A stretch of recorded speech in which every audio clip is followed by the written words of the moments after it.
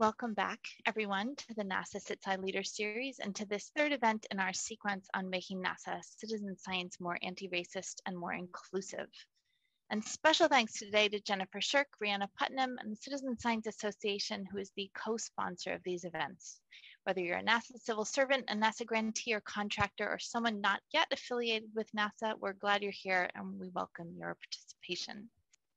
Our keynote speaker today brings her experience both as a scientist using inclusive science communication in her work and as a lecturer who helps teach others about the value and practices of inclusive science communication. Rackeb Tesfaye is finishing her PhD in neuroscience at McGill University in Montreal, Canada. She is studying sleep disruption in adolescents with other developmental conditions. She's the founder of the podcast Broad Science, which features the voices and perspectives of people who are underrepresented in science. She's the co-founder of both ComSciCon Can, an annual science communication workshop for STEM grad students in Canada, and Black in Neuro, a community that celebrates Black excellence in neuroscience-related fields. She's even advised the Canadian government. We are extraordinarily lucky to have her with us today to share her perspectives on inclusive science communication. Welcome, Rackeb. Thank you so much for that introduction and for the invitation, Sarah and Jennifer. It's been, I'm very excited for this session, and I thank you for the opportunity to be here. Today's talk, I'm going to be talking about being intentional about inclusive science engagement in the spaces that you're working in, and I'm looking forward to the discussions afterwards to see how it could best be applied to your situations and your projects. And I just want to start off by how I got involved with science communication. And so, as Sarah mentioned, I started Broad Science, and this was during my master's with a few other peers, a few other graduate peers. And the reason for why we started Broad Science was to address the lack of diversity, not only within our scientific programs and visibly within science at large, but it was really to also address the lack of stories from communities that we grew up with, the lack of representation within those stories about how science has impacted them. And so we went on to create the Broad Science organization by starting off with audio documentaries in which the narratives were led by the voices in our communities that were underrepresented. So we started working at a local community radio station, knowing nothing about radio and thinking that we could be expert podcasters. We were in for a harsh reality there, but we did it. And what we were able to do was have this beautiful community of different experts, which I'll talk about a little later on. But we had folks in the communities. We had people who had been working in the sciences for many decades come together to create stories that were representative, again, of communities that we were not hearing and seeing in the media. We then expanded it to youth programming. So we would work in various areas, particularly in underserved areas in our communities, to work with youth, introducing them to diverse scientists here in Montreal. And then they would have a whole day workshop where they got to be science journalists and interview these scientists on the radio. And then we also expanded to having storytelling nights where we would get our diverse community of scientists and folks impacted by science to get up on stage at a virtual reality event to tell true stories about science and to kind of bridge that gap between the public and who they saw as scientists, people working in the sciences, kind of, break that barrier between this picture that a lot of folks have of us being in an ivory tower. And so all of this stems from this want and need to be a part of a community that was not there when I was a graduate student. And so I just want to emphasize here that a lot of science communication and a lot of science engagement comes from grassroots origins. They come from a need from specific individuals to create spaces that were not there. And so I just want to share that with you from my background and where I'm coming from with science communication. And that has since expanded to various different forms of science engagement, which I'll talk about. So I had asked folks to put in a few words that resonated with them when they heard the term inclusive science communication or inclusive science engagement. I'm just going to briefly share some of the words that came out. Can you see this word cloud? Okay, perfect. And so here I see a few words. This is great that we're going to be talking about. So multilingual, no jargon, different languages, again, multilingual coming out here. Being culturally competent and being reflexive, this is great. And so a lot of these different terms, you know, something like being multilingual and having no jargon are kind of tools to making science communication more accessible. Now, there isn't one standard definition of what inclusive science communication is, but if you had read the Inclusive State of Science Communication report that was sent to you in an email, there is one definition that these authors propose, and I've put it up here on the slide, which is that science communication approaches that intentionally, or inclusive science communication rather, are approaches that intentionally center diverse voices and identities, especially those that have been and or remain marginalized in STEM practices, research, training, and engagement, including but not limited to race, ethnicity, age, ability, gender identity, sexuality, and citizenship status. And so here I've highlighted the word intentional because here, you know, we want to frame inclusive science communication with groups in mind that have been historically excluded and underrepresented from the type of work that you do. And so again, this is just another reminder to check out the amazing resources of the Metcalf Institute Inclusive Science Communication Symposium and practices, because pretty much everything that I'm going to be talking about, they've written in a much better and eloquent way. So please check that out. Something that I want to just remind everyone about is that science communication is central to our democracy. It has many benefits, you know, including increasing innovation, increasing our collaborations and partnerships, you know, helping us get funding and impact. But at its crux, at its core, you know, we need to realize that it's that access to science and engagement with its output and its impacts is a democratic right that people have.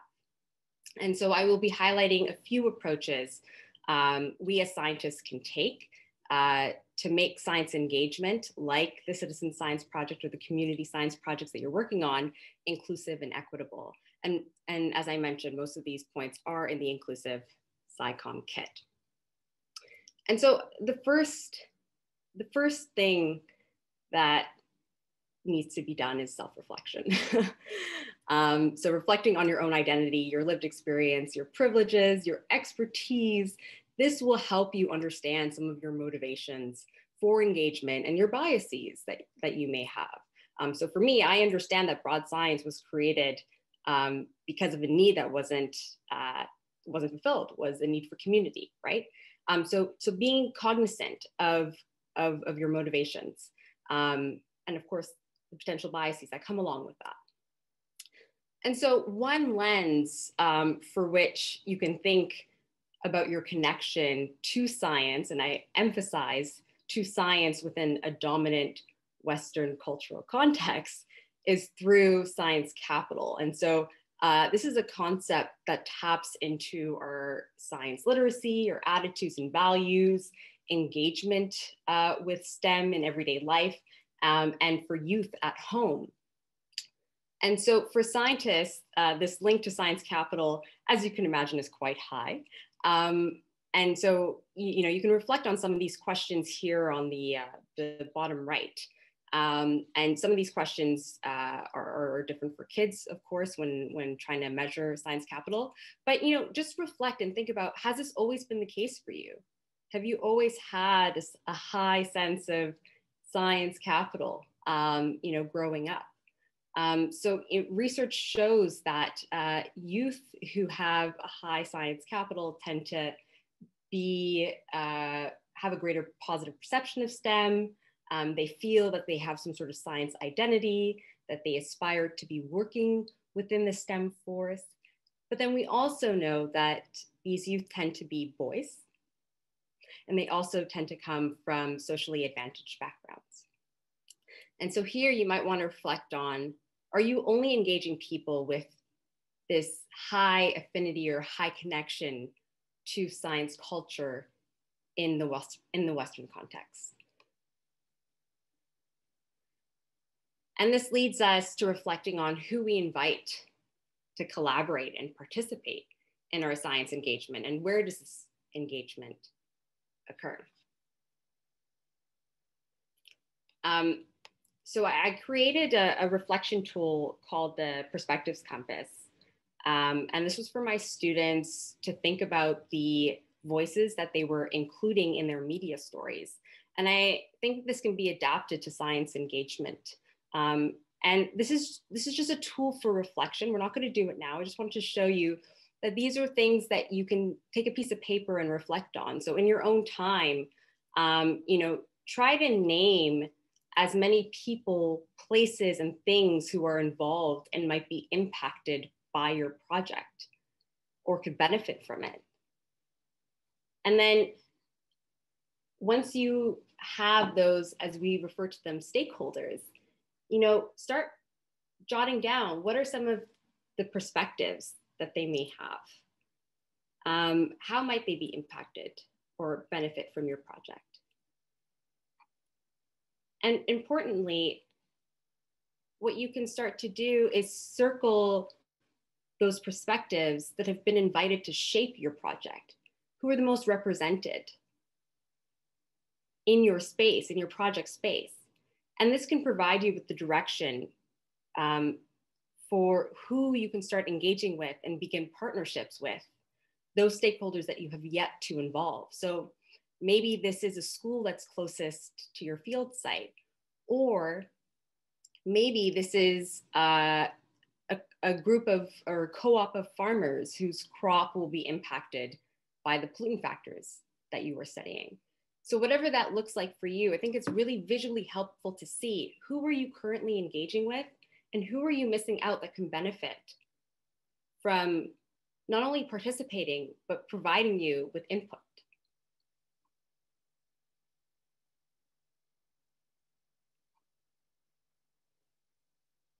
Now, before engaging and creating these partnerships, we need to reflect on the spaces that you will be inviting them into. So what is the historical context, the power dynamics that will be at play? As an example, here is some quotes from a research paper that was published on the perceptions of science communication spaces like museums by individuals largely from African descent. And so I'm just going to read out two of the quotes that I pulled from this paper. So Abdu, one of the research participants, said, when you start thinking of going out, the science museum or a museum is the last place you would think of. Even if you were doing a list of 100 places that you want to go, you cannot connect with it. And Hawa, another participant, says, because in reality, a lot of Africans have done a lot of things that are good in the world. But most of the time, when people are talking about history, when you think about science in the museums, they are forgotten. And so here, I want to emphasize that even if you make some of these spaces accessible, they can be unwelcoming, and they can even be physically unsafe. And I know that Liz will expand on this with regards to field sites in her talk. And so rather than trying to engage and get people to belong in spaces that have not been historically have not been created with them in mind or with them, I would invite you to start thinking about how you can reimagine these spaces with them.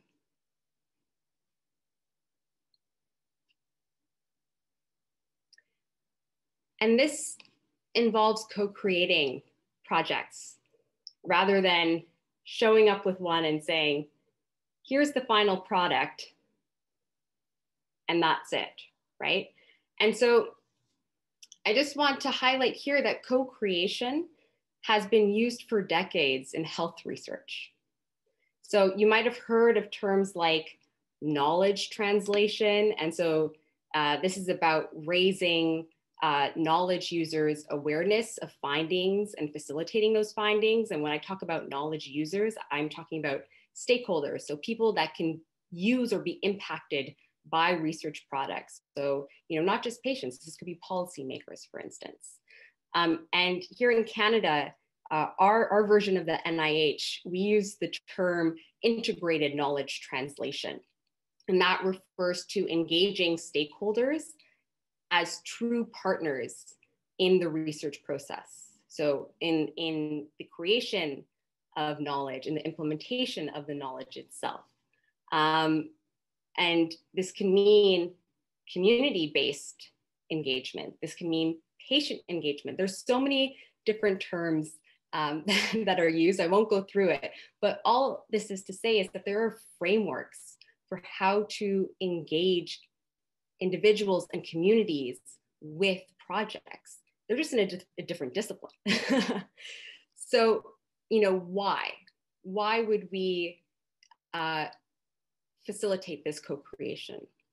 And so, as an example, so I would just, in my field in health and patient engagement that I work in, we know that the relevance of our research, the quality of the data that we collect, and the applications of the finding into real world settings is positively impacted when patients are closely involved with the research process. The research just works better. And we have decades of evidence to show this. And so for me, in addition to doing, as Sarah mentioned, my sleep neuroscience research, I also work with autistic youth and parents and ethicists to develop better communication methods so we can understand youth perspectives. And so it almost seems like a no-brainer. Like, why wouldn't autistic youth be included? They are experts in the way that they communicate. Their expertise can help us understand what research questions we're missing out on, or how to modify our protocols. And so similarly in the science communication world, we need that bidirectional engagement. We need opportunities that facilitate mutual learning between scientists and community members and members of the public. And in broad science, for instance, we view our youth participants as experts. They are asked how we can improve our programming, what we need to do for the next time.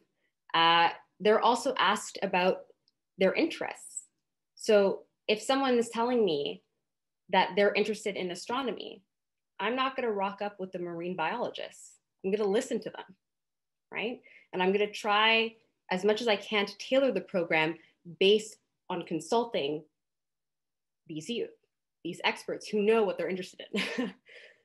So there are many frameworks that can be used. And as I mentioned, social sciences and public health, they have been in the participatory based engagement game for a long time. So you don't need to reinvent the wheel. You can turn to these other fields to understand how to better implement co-creation into your projects. But this part of this co-creation means thinking about who is an expert. And so traditionally we default to experts as being the scientists. And if co-creation is going to work, you need to be able to see the other stakeholders, the participants that you're engaging with, as experts as well. And trying to engage them as early on in the process is going to facilitate that inclusivity within your project even more. And I'm not gonna, in the other sides, I'll talk about how important interdisciplinary expertise is, but, think about how often you draw inspiration from other disciplines. I mean, we draw inspiration from nature, right? And so this is just something that we do. And I don't think, and it's really funny to me when I talk to some of our colleagues in the biological sciences, that there's this hesitancy to bridge into the social sciences. But it's incredibly important for these types of projects to work.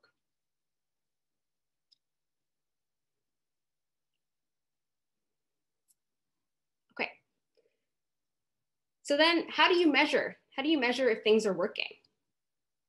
And this is, I don't have the answer or solution to this, but I want to highlight that in the anti-racism action group, NASA's anti-racism action group, you've put forth a few outcomes here.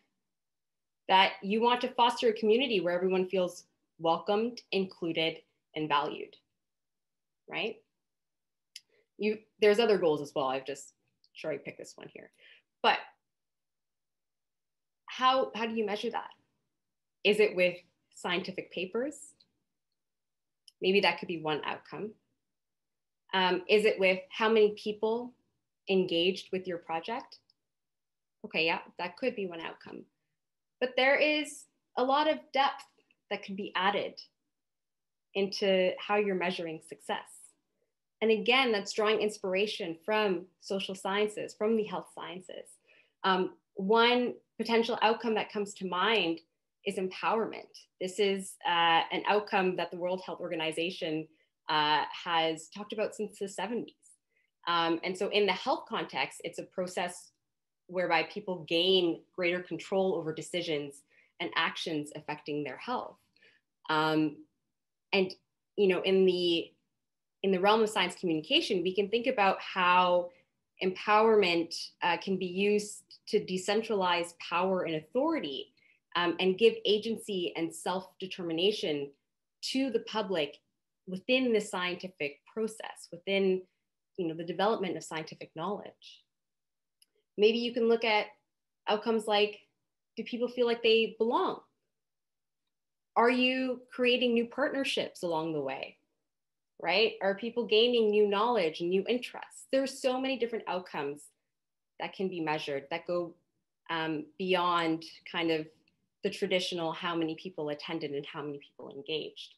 And I just want to point to some tools that can be used. So the logic model here is a well-known public health tool that's used to develop and to track outcomes that are useful to your project. And the AAAS, the American Association of Advancement for Science, I'm so proud that I got that right, has adapted the logic model for science engagement and science communication projects. And so this is something, again, I will send all these links your way, but this is something that you can use. Again, don't reinvent the wheel.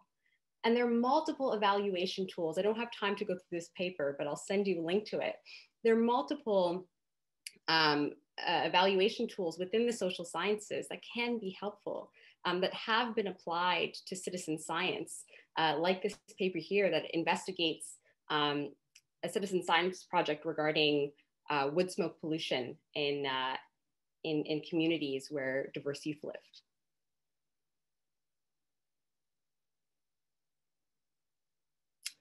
And I'm just going to point to some few, very quickly, other accessibility considerations for your projects. So something to think about here is that a lot of the science that we do is under a paywall. And so how are you making your work open access, the citizen science work open access? Are you hosting Zooms or public events where people can engage with the research and the output that they helped with? Where is your audience? If you're only on Twitter, Is that leaving out individuals who aren't on social media, or maybe they're on a different type of social media like TikTok? Of course, you've already mentioned bilingualism and jargon, so I'm not gonna to expand on that. There are some really great papers that talk about kind of this dominance of English and how it's a detriment to not only engaging with communities, but to increasing our scientific knowledge. And then within your events, are you transcribing? Are you closed captioning? Are you ASL friendly? Are you cognizant of the fact that not many people who engage will have internet access? And I want to provide one really great example of this. And so I'm not sure if any of you have heard of the Tactile Universe. And this was a project, an organization that was started by astronomer and science communicator, Dr. Nicholas Bon. And so Nicholas is blind, and he wanted to share his love for astronomy with other folks who were visually impaired. And so what he started doing was creating 3D printed tactile images of galaxies. And this could be used in schools and public events. And so again, this is thinking about audiences that might have never been exposed to astronomy and galaxies in the same way as folks who do have, who are not visually impaired. And so these are things that we need to be thinking about. But again, remember, Nicholas is part of a community. And so again, thinking about your positionality and going back to self-reflection, where he knew there was a gap. And so that's why we need to be expanding and broadening who we're interacting with, so we're able to be exposed to these gaps. And very quickly, partnerships and bridging opportunities are super key. You're not going to be able to do this alone. Falling Walls Engage, I would recommend, that's how I actually met Nicholas. It is a wonderful global initiative of science communication activities. You can learn a lot from these individuals who are doing citizen science work around the world, including within the realm of astronomy and other interests of NASA. So for instance, this Columbia Hypatia, they are using astronomy as a tool to promote meaningful communication and culture of peace and nonviolence in areas of conflict. There are many Black in X different fields that you could collaborate with and learn from. So Black in astro, Black in geoscience, Black in physics. If you're interested in learning more about science education and community science, you can turn to different resources like the Metcalf Institute, like the Center for Advancement of Informal Science Education. And here, there are also opportunities for you to get grants to bridge between the work that you're doing and the social sciences. So if you don't have that expendable resources to include a project coordinator or another researcher, you can apply for an NSF grant. You can apply for all these different grants. So, thinking about who you can partner with is really key. And I just wanted to point out, again, look at the Inclusive SciComm Toolkit. There are incredible resources there, including the Equity Compass, that can help guide you in the creation of your projects. I'm not going to go through this now, but this is just to say that you have a link to this, and you can read, and you can draw inspiration from it. So this is my last slide, and I just want to briefly give some takeaways. I think really the first thing is to start, to do something. So, as much as I can talk about, different research and different approaches, we really need to get the ball rolling and to start. And so maybe that means not necessarily engaging with the community just yet, but maybe that means attending an event, situating yourself within the community that you're interested in. Maybe that means, is there a social scientist at your institution that you could have a coffee with, or virtual coffee with, you know, a science educator. Those are pretty feasible steps that can be done. Another thing that I want to highlight is that we need to make this personal. So your efforts to increase inclusion, diversity, equity, justice, that doesn't just stop when you're out of work, right? I really love this. Sorry, this is, I just realized how not clear this photo is here. But this was, I thought, a really wonderful tweet that summarizes this. So, and I'll read it out. So this person, Zena, I hope I'm saying their name right, is they said they just wanted to let you know that science outreach isn't just doing experiments with Black and brown kids. It's also making sure that those same little kids actually get to live long enough to become scientists or whatever else they want to be. So these efforts really need to be personal. It takes time, goes without saying. I think part of the frustrations that that I've had is having consultations where groups think that this can just work, that they're going to go into a partnership with an Indigenous community and it's going to work well. And it's like, you know, these communities have rightfully earned the right to be mistrustful. You know, science and our Western culture has stripped them of many different things. And so these things take time and trust needs to be earned. And there needs to be humility when we're engaging with these communities. And sometimes you might not be the person who should be engaging with those communities. And I think that's actually something we don't often talk about. There's an assumption that sometimes these partnerships just work, but maybe you can act as a resource in a different way. Maybe you're best fitted in a position where you can train some members of the community to do the work, or you can provide resources that they need. So really think about that and your positionality within certain partnerships. Maybe right now is not the right time for you to be there. And that goes along with acknowledging your limits and your capacity. You know, don't overpromise. Communities have seen helicopter researchers before. They know what it is for people to come in, get what they need, and to get out. And we don't want to do that, right? And so it can be more harmful for you to be really excited about this project and then realize you're in over your head. And then the last point that I want to make is that you need to assume capability. And I think this comes along with, especially the work that I do with youth. These kids have so many complex conversations. I can't even, you know, it's amazing, from green chemistry to CRISPR, like they have these wonderful complex conversations.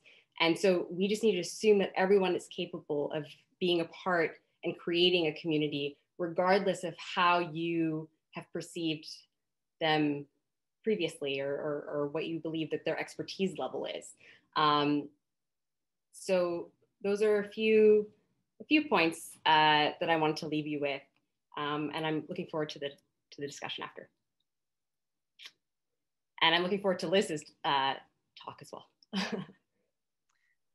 Thank you, Rackeb. That was great. And I'm glad that you're going to be sending us lots of links, because you talked about so many things that seem really relevant to this conversation and exciting. I can't wait to dig in, and I look forward to the conversation we'll have after Liz.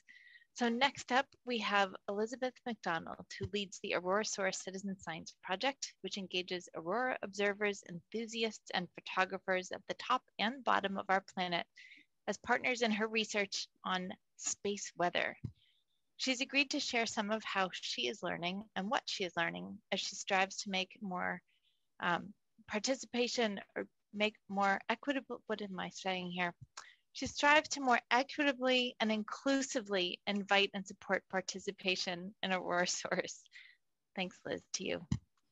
Okay, all right, so I will jump right in. Sorry for taking that time.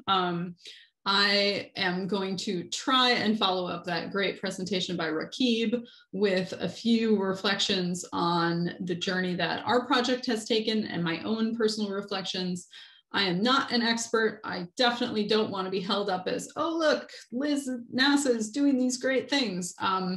I'm definitely on my own journey of learning and unlearning, and really liked that kind of ladder of engagement that you had on your last slide, Rackeb, because, you know, somewhere just getting started but progressing. And so I want to appreciate that. And yes, so thank you all for bearing with me while I'm talking about that. And Rackeb, you really gave a great introduction to the intersection with citizen science, even though you don't do citizen science, but coming from your field, it certainly is very evident how the interdisciplinary aspects relate in a similar way that they do for citizen science. And so I know for me that I started on the science side, and doing citizen science, we've actually had some great outcomes of appreciating people's expertise. And they even noticed a new type of aurora in the sky, and they named it Steve, which is a great, really accessible name.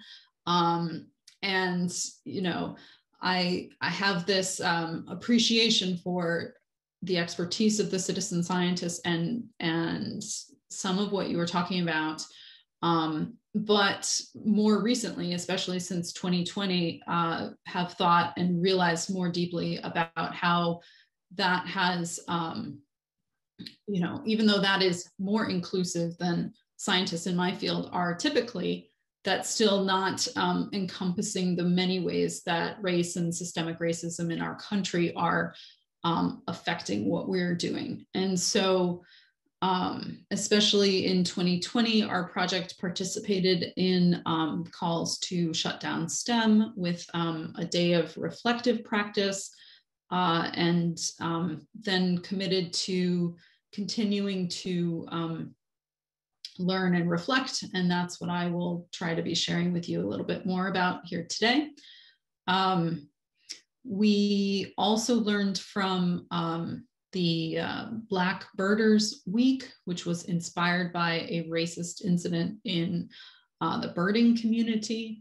And we, from that grassroots effort, really started to see parallels in the Aurora community, and just eye-opening moments of the fact that there's a lot of privilege that goes into actually being able to chase Aurora and do so safely, and that not everyone has the same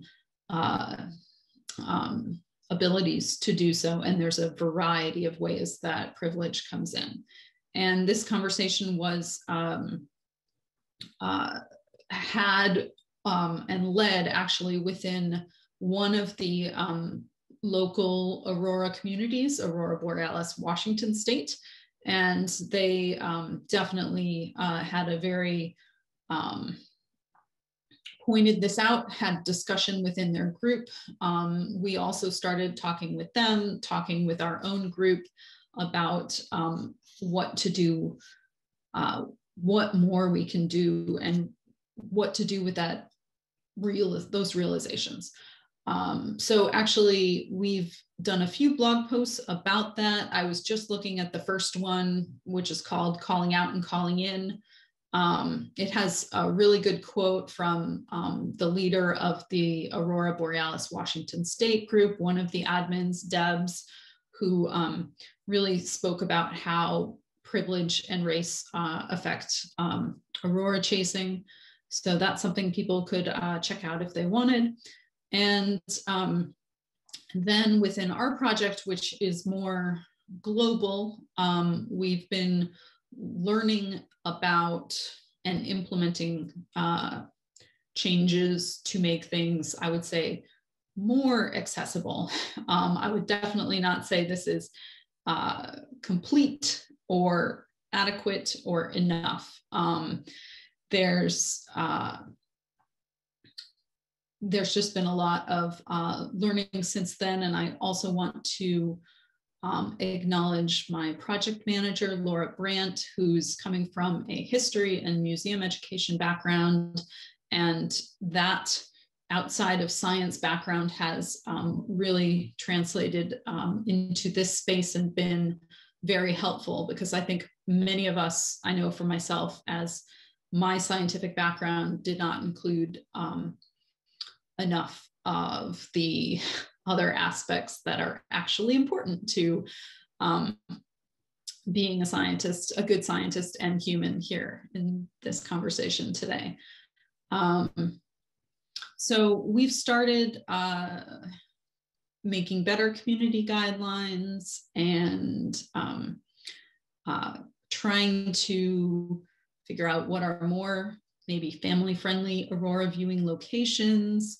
The pandemic has made some of those partnerships, especially around land or viewing locations, more difficult to progress on, but that's something that certainly we will keep working on. And more recently, actually, I've moved home to Washington State and to my hometown.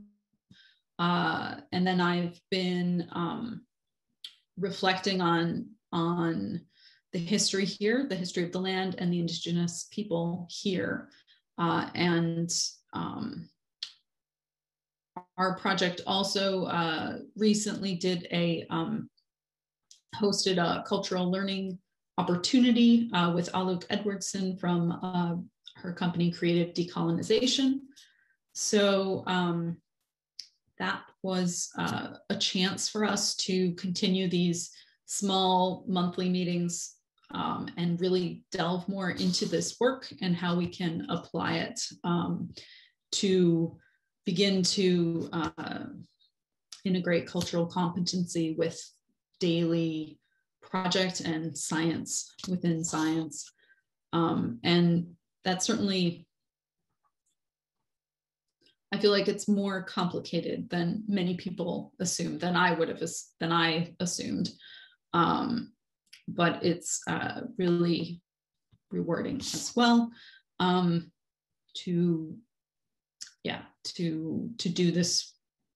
do this work and wrestle with these things. We definitely need to do more because we haven't done enough to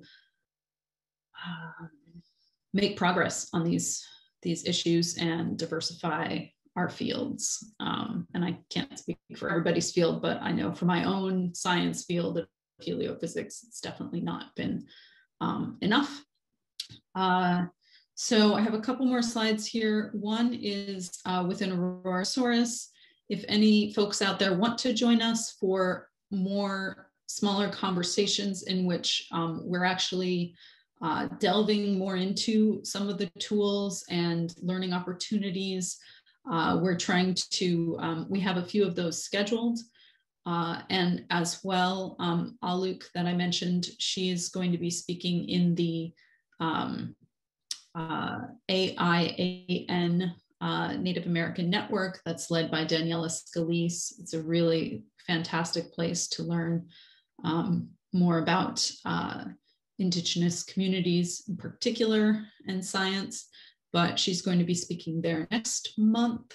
And then we have a few meetings scheduled, for instance, about reading an article about an article that actually I think Miguel and Leela shared at the beginning of this series, 10 Simple Rules for Building an Anti-Racist Lab. So that's just a fantastic article to really think about how that operates, and deserves quite, I mean, all of this actually deserves a lot more time than we have here today.